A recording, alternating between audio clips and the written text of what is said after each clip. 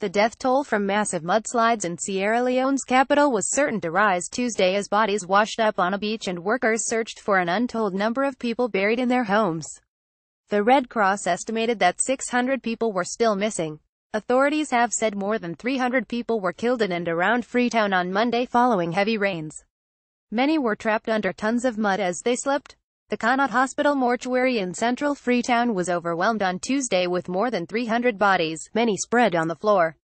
The magnitude of the destruction as a result of the disaster is such that the number of victims in the community who may not come out alive may likely exceed the number of dead bodies already recovered, said Charles Mambu, a civil society activist and resident of one affected area, Mount Sugarloaf. In a sign of hope, he said, 2 bodies were brought out alive from the debris last evening. People inspect the damage after a mudslide in the mountain town of Regent, Sierra Leone. Ernest Henry Reuters government spokesman Cornelius Stivos said rescue operations began early Tuesday to remove people still believed to be buried in the rubble. Stivos said definitive death figures were unknown as the mortuary is overwhelmed with corpses, men, women and children. Many bodies were in a horrible state, missing arms, heads, or legs, Stivos said, adding that proper burials will be vital in keeping disease at bay.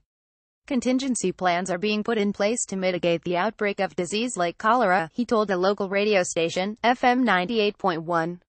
Suleiman Parker, the environmental protection officer in the Freetown City Council, said bodies will be buried in the next 48 hours.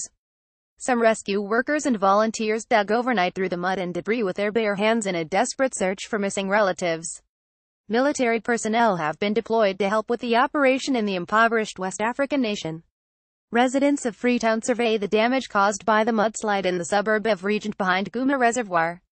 Ernest Henry EPA I have never seen anything like it, said Abdul Nasser, program coordinator for the International Federation of Red Cross and Red Crescent Societies.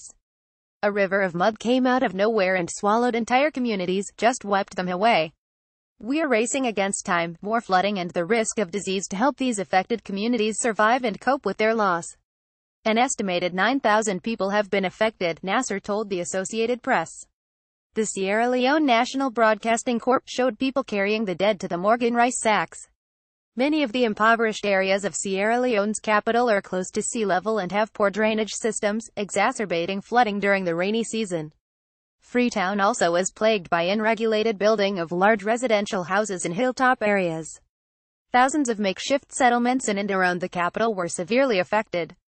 Rescue workers carry the body of a victim from the site of a mudslide in Regent. Minika Kamara, AP The government has been warning people not to construct houses in these areas. When they do this, there are risks, Nasser said. People don't follow the standard construction rules, and that is another reason that many of these houses have been affected. Deforestation for firewood and charcoal is one of the leading factors of worsening flooding and mudslides.